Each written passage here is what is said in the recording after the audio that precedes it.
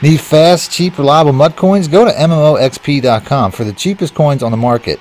And use discount code MONEYSHOT for an additional 5% off your next order. Link in the description below.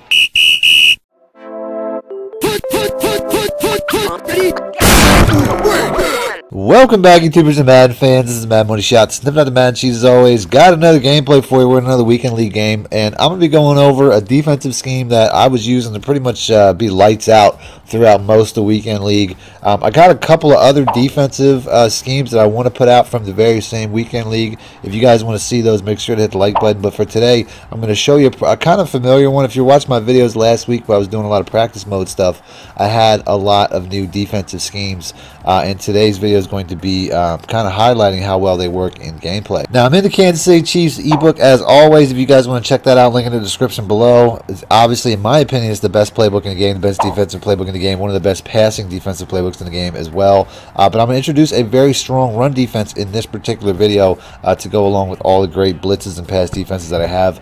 Other than that, if you guys want to do me a little bit of a favor, scroll down a little bit, hit the like button for me to help this video out. Like, shares, comments, all that stuff really helps me out. So if you want to show support, you can show support that way. And if you like what you see, make sure you stick around by hitting the subscribe button. So starting off on offense, I'm pretty much going to use the doubles Y off as my main running scheme. I already put this out. I'll try to put links in the description below for these schemes, the plays that I've already put out, so you guys can check that out.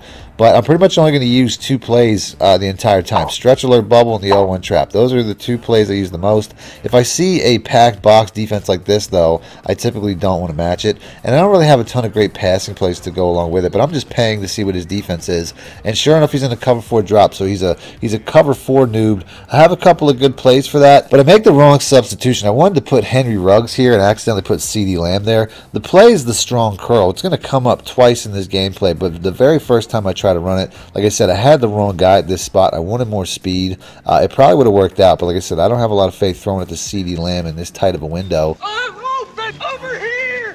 How about no? So I take the check down there, gets me to 3rd and 1, and then I come right back to this 0-1 trap, although you can see he's packing the box. Like I said, this run formation is really best against like nickel formation, so not going to work out too great right there, but I get the first. Next play, looks like he switched to a cover 2, and I try to go over the top, but he's all over that, so I basically just had to play defense on that particular play. 3rd and 14, though, we're going to go right to, I mean, this is something I've been using all, last couple of weeks. There's the PA seams play, another play that I just put out, and sure enough, this Y route here is just going to beat no matter what defense you're looking at, with the exception of maybe cover 3. So we beat the cover 2 man there, we get a big play. And then I'm going to go to another run play that I just put out, the halfback power G. All the stuff that I just put out, it's all coming together now. The halfback power G is such an overpowered run, even with him stacking the box like this. I mean, look how stacked this box is. And cover 4 is actually a really good run because the safeties play down. It almost looks like even run committed, but it doesn't matter because this is such a good run. The power G is just so good if you know how to run it. So we score a touchdown there. On the defensive side, the formation that I'm going to use probably the most is the nickel over G. It's one of the two meta formations.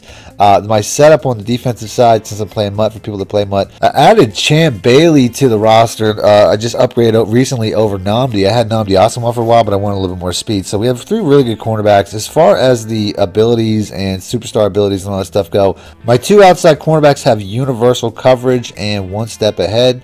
And then I have 4 acrobats on the field, which is essentially going to be my 3 top corners and Tyrann Mathieu, who I play a linebacker because he has one of the higher man coverages possible to play in that position. So I'm going to always put my cornerback here. My 3rd cornerback is going to take over that safety spot. Then I run 4 safeties. I got my 2 deep safeties, are usually the weaker ones. I try to put my best man safeties at these linebacker spots. So Tyrann Mathieu and Derwin James are typically the 2 that I have there because they have the highest man coverages. And then I also put linebackers at the defensive end spots, putting my best 2 pass rushers in the middle, which is Javon Curse and Aaron Donald. The play itself is going to be the cover 2 man once again, but based off of all the adjustments that I make, it's not a very strong run defense, so that's going to bring the second play into account a little bit later. The adjustments that I make now compared to the adjustments that I made in the past with this defense, I only put one of these defensive ends into a 3-rec. I used to put both of them into hook zones. Now I'm just putting one into a 3-rec, and to do that's pretty easy. All you have to do is put one of them on a bluff blitz. Then essentially I pretty much just user the other one. That's the only thing I have to really do. I didn't get to get my full adjustment in, so in this first play I'm using Aaron Donald, which, from going forward will typically be a linebacker. Nope. But bottom line, we have very tight coverage there. Second I get back to the substitution screen, I go ahead and I put in my user linebacker. I'm pushing Aaron Donald inside. Then I see he comes out in a 2 wide receiver set. This is going to be the biggest determination between what defense I run. If he runs a 2 wide receiver set, I'm going right to my next defense, which is the 4-3 under. Now, this is the run defense that I was telling you guys about. It's not going to change much. I'm going to use the exact same cover 2 man. The only difference is I'm not making any adjustments. I'm leaving my full defensive package in there, and the only thing I'm really going to do is I'm going to shift my defense in what direction I think the play is going to go. Now, if I think it's going to be a pass, I'll shift it in this direction because you can see it man aligns better. But if I think it's going to be a run, I'll shift it back the other way. You can see the second that receiver starts motioning across, I shift it right back to the other direction because it's more than likely going to be an inside zone. You can see right there, boom, we get the stop for a 2-yard loss. This is my run defense. So the entire game is pretty much all I'm going to do is watch to see. Is he going 2 or 3 receivers or 3 receivers? And based off of what I see, I'm going to basically switch back and forth between these 2 formations. Now here he's in an empty backfield set. I man align. I don't even get my full adjustment in because I was trying to man align, and we still get the stop. I mean, we get a nice knockdown there. He's going to come out in a lot of empty sets. A lot of people might do this because it's really difficult to throw against a defense like this. So you can see pretty much all I'm doing, the exact same setup. Got my guy in a 3-rec, and this is pretty much going to be the setup for most of the game, with the exception of some zone plays, which I'm going to show you guys in a minute. Nope. We're just getting super tight coverage as he throws an incompletion on a 4th and 13. I don't know why people go for it so much in Weekend League, but it is what it is. So he's giving me the ball at the 19-yard line. I tried to hit him with a few nerf stretches. You can see they don't have the same success as that power G, as they just get shut down. So I come up with a 3rd and 10. I diagnosed a cover 3. I really think that's what I'm looking at. But they really patched this quite a bit, so I really can't make the adjustments the same way that I have in the past on my middle, high, low play. And I do have a step there, but I just don't trust it based off the fact that the end zone's right behind him. So I hold on to it, just take the sack, and basically just decide to take the field goal. 2-possession lead is going to be, you know, that's enticing enough. So I take that 10-0 lead. Back on defense, he's in a 2 wide receiver set, so we're going to go with our 2 wide receiver defense, the 4-3 under. And sure enough, I mean, I'm thinking this looks like a triple option play, so I move my defensive end over just a little bit to make sure that if he does come this way with the fullback, that I can take that away. And then sure enough, he comes this way with the quarterback. Break yourself, fool! And he just gets lit up. So you can see how this is a shutdown run defense. He's not going to do that much anymore. He's going to go right back to the 3 wide receiver set. And sure enough, we're going to pretty much be in this base defense for a large portion of the game. On this next play, he starts to roll out. And if I would have hit the right click button right about here, I probably could have forced an incompletion. But I was too behind on it. That's kind of one of the things that the 3-rec does, is he also is supposed to be a last-second blitzer for when the quarterback rolls out. But I didn't do it, and he gets a playmaker, and he makes a play.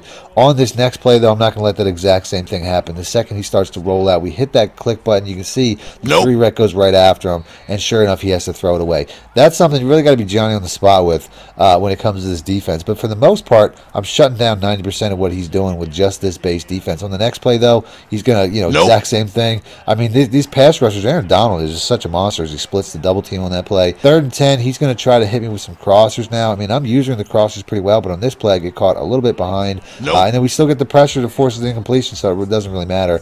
Then on 4th and 10, I mean, he's going to come out in a 2 wide set once again, but I don't really care. I'm not going to match in this situation. So in this situation, I come out in my same nickel over G. Somehow, I get a penalty. I don't know. Did you see it? Did you see me running into the receiver? As we get kind of a phantom PI call, but ultimately it keeps him alive. So 1st and 10, like I said, he hasn't had much success other than maybe one pass play. You can see the pass defense. It really is one step ahead. I mean, it is lights out right now as we're shutting down pretty much everything he's got. You can see even here on the zig route, which zig routes typically, they typically beat that. So you can see where we're just getting all over that slants, comeback, zig routes. He's really got nothing going against this man coverage right now. And then on the very next play, I guess he gets a little frustrated, throws it up into that cover too. Gotcha, bitch. We're going to take that the other way. So, I mean, we've pretty much been dominant this first half as far as the defense goes. And I think a big part of it, like I said, is the chems that I have on here, the superstar and abilities that I have. So 2nd and 5, we're going to go right back to that strong curl play. This is a play that I tried to run earlier, but I had the wrong guy in the wrong place. I got that corrected now, though. As I motion in this running back and put him on a streak, I mean, this is Tyreek Hill's out there now. He's got enough speed to do this. You can see, I mean, if you have separation like this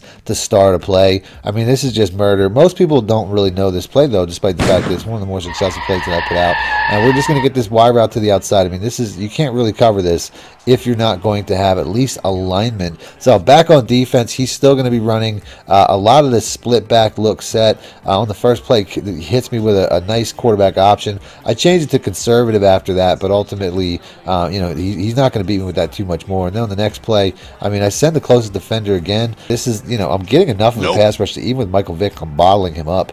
And then you can see on the next play, once again, it looks like an instant replay as we're just, you know, I mean, he hasn't had a lot of plays that have been successful so far. Next play hits me with a little bit of a screen. I mean, I had a guy man to that, but I need a better fourth safety. I'm trying to use my rookie premier card, Xavier McKinney, but he's complete trash and he gets burned all the time.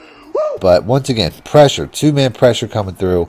Then on 2nd and 10, he finally beats me with a play down the field. He beats me with a nice crossing route, and that's pretty much going to be, you know, what brings me to my next defense. Once they start beating you with crossers, you really can use one of these two defenses here in this scheme, the cover 4 palms or the cover 6 trap. The setup, as far as it goes, I mean, on this particular play, based on the fact he's pushing the ball down the field, I put one of these defensive ends into a hook curl, but I typically put him into a hard flat or something of that nature. That's pretty much going to be the look. And I just use the other defensive end once again. I take away this flat here so well that I really don't think that he's going to throw it, so I move on. The second I do, he actually does throw it to that flat. So I was like, man, I could have probably had an easy pick if I had just stuck with that. I guess nothing else was really open. So next play, 2nd and 6, exact same setup, and we're just going to keep moving from these two defenses. As you can see, when he's trying to cross the field, it's pretty lights out. So we hold him to a field goal there, which I actually call timeout.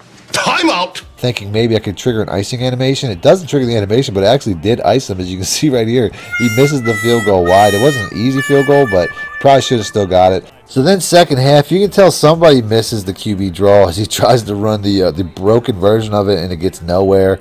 On the next play, I mean, you know, this play, you can see it almost looks like a man alignment, the way that the guys are facing their individual assignments. And I think he probably read man cover 2, tries to hit me with a slant, and sure enough, this dude just jumps it, and we get an interception. So he's pretty much had enough. He's going to take a walk. And you can see how successful this defensive scheme is. Like I said, I'll try to put a link in the description below for the practice version that I put out. If you guys want to see more gameplays like this, though, do me a favor, hit the like button, let me know in the comment section. Other than that, thanks for watching, man. Wish it out. Perfect. Need more help or just want to show your support? Then head over to my Patreon and join my team, where you can get exclusive content like ebooks and bonus plays, as well as early access to my vids and more. Link in the description below.